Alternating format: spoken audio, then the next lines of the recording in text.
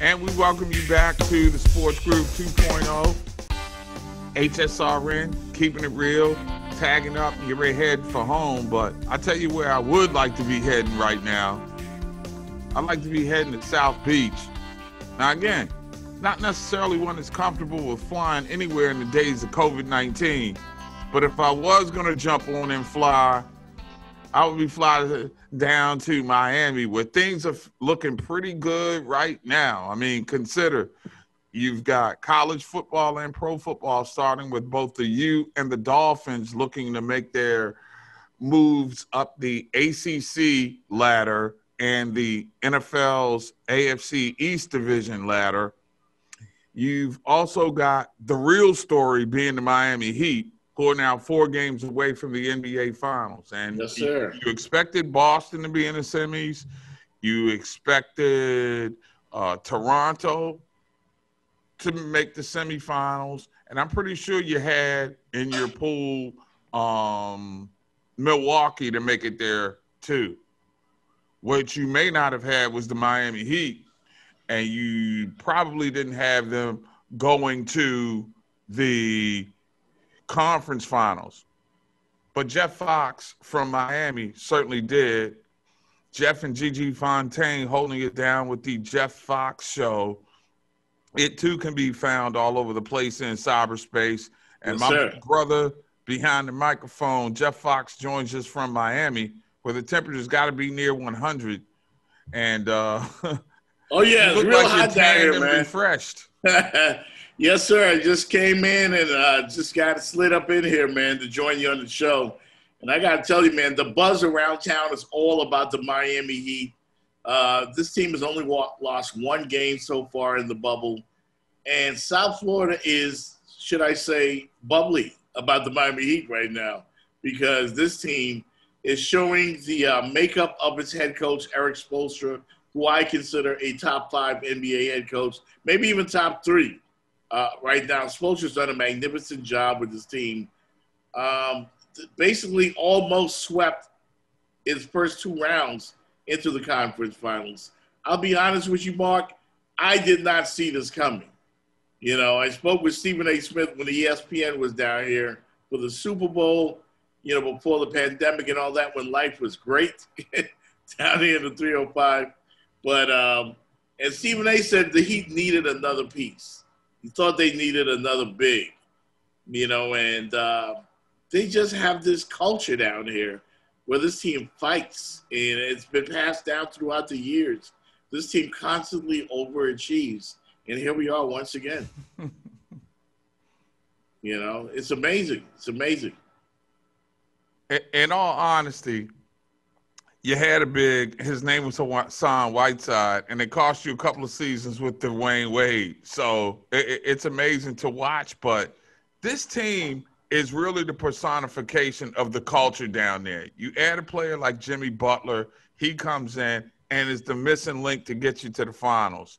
So let's talk about where they were 12 months ago and where they are right now. Was there a sense they were ready to take the step as the season was moving forward? Or did you get the sense that, okay, we got nice parts, this is house money, but there were no expectations? What were the realistic expectations of Heat fan going to the bubble? There were none. We knew we were a number 5 seed. We felt we were better than Indiana, but we thought it would end with Milwaukee. Even though the Miami Heat played the Bucks very well throughout the regular season, they were 2-1. The only loss coming against the Bucks in the bubble, and Miami matches up well. We knew we had a shot, but I just figured that the Greek Freak, along with Chris Middleton and some timely shooting from Brook Lopez and Eric Bledsoe in the fold, I just didn't see it for the Miami Heat getting past this team. Once again, with that Jimmy Butler, that mentality and that culture, and then you throw in Coach Spo, not to mention the rookies who haven't been playing like rookies. Kendrick Nunn finished 2nd in the Rookie of the Year balloting, and Tyler Hero, I never even heard of this kid coming out of Kentucky. Tyler Hero is my new favorite player on the Miami Heat. because he's fearless. He's his big shot after big shot. You got that nice mix of youth. Then you factor in a Jay Crowder that they acquired and Andre Iguodala that they also acquired. And you got the nice mix of veterans and youth. It's been great. And he got good hair, too. You got to give credit where credit is due. Oh, yeah. I'm sure he catches a lot of hate from the white guys for no other reason than just because he's got really good hair. Yeah, he's pretty fly for a white guy, as they say down here. Like, Tyler Hero is invited to the barbecue. Like, yeah, indeed. Right. He probably brings some ribs. Yeah, he's got that Tom Chambers kind of thing about him. Remember Tom Chambers back in the day? Tom Chambers played, and not to sound racist or anything, but like a brother. Like, he would dunk on dudes. He would house dudes taking the ball to the hoop. Tyler Hero ain't scared of nobody. And then you got the general, Goran Dragic, and Jimmy Butler with his mentality, the tough guy that he is. If you want him to score, he'll become Jimmy Buckets and give you 40. If you need him to defend, he'll take the best player on the opposing team. Like he asked Eric Spoelstra, give me Giannis. Let me get him. And the glue guy on this squad is Bam Adebayo. I mean, I had no idea Bam would turn into this. The all-star that he is. 26 and 10 the other night. He rebounds, he blocks, he defends. And he pretty much, man, they neutralized Giannis in that Milwaukee series. And they counted on the other guys beating him and beating us, and the other guys couldn't. I mean, Middleton is timely with the mid-range shooting, but when it comes to fourth quarter time, that I like to call winning time, the Miami Heat have this closing lineup, and they apply the pressure and they squeeze the life out of you. That's what they did to the Milwaukee Bucks. Talk about the job that Eric Spoelstra has done with this team, not only from the X's and O's and the number of wins, but the player development, the way that you've seen Hero improve during the course of the season, the way that you've seen Adebayo go from really good prospect to all-star, and then you blend all these new faces, including Jimmy Buckets, into a cohesive unit. And when I look at that guy, I mean, you strip everybody else from the overabundance of talent that they seem to have. I mean, X's and O's now. Can we now start putting Eric Spoelstra in that, top 3-4 coaches in the league right now, in your opinion? Without a doubt. Eric Spoelstra has proven himself when he first got the job. And I told Spo this himself. I told Spo that when we got the big three with Wade, Bosh, and LeBron, I was disappointed that the Miami Heat hired him. I wasn't afraid to tell Eric Spoelstra this because you can talk to him like that. He's a down-to-earth kind of guy. And he was like, you know what, Jeff, I appreciate that. Keep doubting me. I want people to keep doubting me because Eric Spoelstra believes in Eric Spoelstra. He's a Pat Riley protege, and he never felt overwhelmed when we had the big three. He welcomes new challenges. I remember when Dwayne Wade retired. I said, Spo, who's going to take the last shot? He said, we're a team by committee. That's how we run it down here. We have a culture. And when it comes to X and O's, I thought this dude, man, seriously, when he coming out of a timeout, watch the Miami Heat coming out of a timeout. They always have something up their sleeve, which speaks volumes to the head coach. So Spo basically has crafted this team in his image. They play phenomenal defense in spurts because they're not always great defensively, but they are awesome when it comes to the three-point shooting and collapsing defensively on a key guy. No one guy is going to beat them.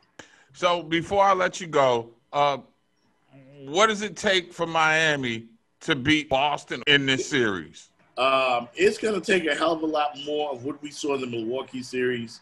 I think Jimmy Butler is going to have to be a bit more aggressive offensively. I love the fact that Jimmy Buckets gets to the foul line constantly, gets some free points there, and I'd like to see more of that. What scares me about Boston is their wing players and their backcourt. Can we match up with Boston? So, Jeff, I want to shift gears, talk a little bit about football, certainly the pro side, and Brian Flores. He seem to have got the ship back on track last year. They look like the Dolphins do, a team that's turning the corner. But we've seen that under guys like Jimmy Johnson, to a lesser extent, Adam Gase. And when they got around the corner, they got clipped. What's going to keep this team from being clipped? I got like 2 minutes. Brian Flores, man, he comes from that great Patriot legacy. And I get it that a lot of Bill Belichick's proteges have struggled when they left the nest out there in New England. Not so with Brian Flores. I think this guy's going to be a great coach. He's a hard worker. He's a motivator. He's a no-nonsense guy. He's got a hold of that locker room. We won't have any more assistant coaches sniffing cocaine, and we won't have any bully gates, the type of embarrassing situations that we've seen in South Florida. He is working closely with the GM, Chris Greer. I might add, the only black head coach Jeff Fox at GM. From Miami, breaking us off. And quickly, give me 30 seconds on the U. Can I break out my U gear this year, or will it go to the back next to the New York Knicks stuff? We say it every year, man, that the U is all going to be about the U, but I can't really tell, man. Every time we get excited about this football team, we're disappointed. Ed Reed is not walking through that door. Willis McGahee's not coming through that door. We have to create new Miami.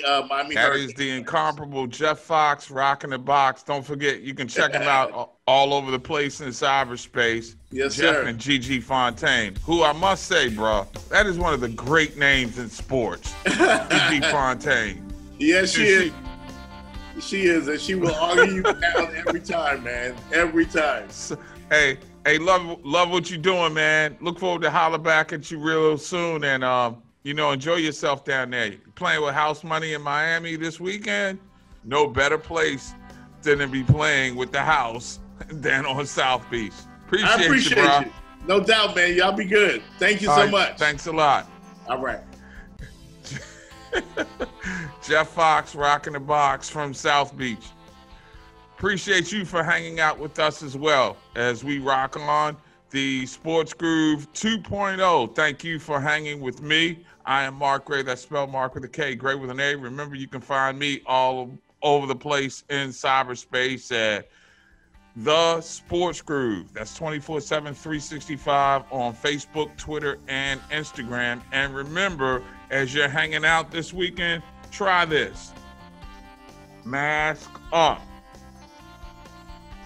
Proper social distancing. Wash your hands and give somebody you love a hug tonight. You may not get a chance to do it tomorrow.